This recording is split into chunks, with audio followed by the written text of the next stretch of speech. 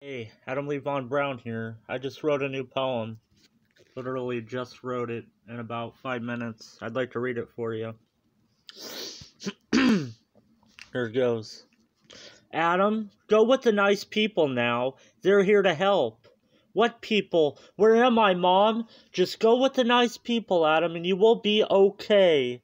3 days of wandering around the city, confused, seemingly half-blinded with my own erratic thinking, it led to this day at home, when my psychosis took full control.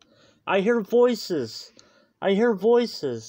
The nice people came up to me. What are they saying? I can't breathe very well, and they won't leave me alone. Yes, but what are they saying? I don't know what's going on. I was here, and now I'm outside, and they won't leave me alone. Adam, what are the voices saying to you? They are saying sexual innuendos and telling me that I need to leave everyone I know. Are they telling you to hurt yourself, cut yourself, burn yourself?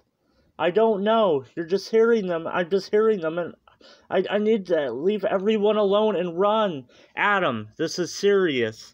Tell us if they're telling you to hurt yourself or someone else. I don't know. Maybe. I'm not sure. We need an ejectable over here stat. We have a violent individual.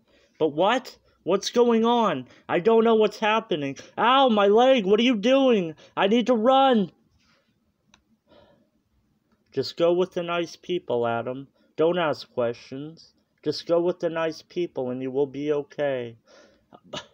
I want my freedom back. I want my independence back. I don't want to be caged. Mr. Brown, calm down before we have to take more serious precautions. But I'm not sick. Why are you after me? Are you them? The people who have been talking in my ears for the past 2 months? You're them, aren't you? The government is out to get me. Adam, are you okay? Do you need some water? Damn it, where am I? Where am I? You're being held in a psychiatric unit because we believe you may be a threat to yourself or others. You cannot leave until we've deemed you safe. You can contact a lawyer once you're out if you think this is a mistake, but not now because we don't allow phones here. Huddling to the corner is what I have now. They have taken everything, but they cannot take this corner. They will not take this corner. This is my corner.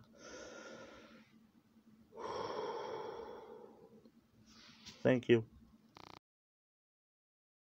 Basically, my philosophy on poetry is that poetry is a vehicle of emotion between you and your reader, and it's up to you, the poet, to make that vehicle a crashing car.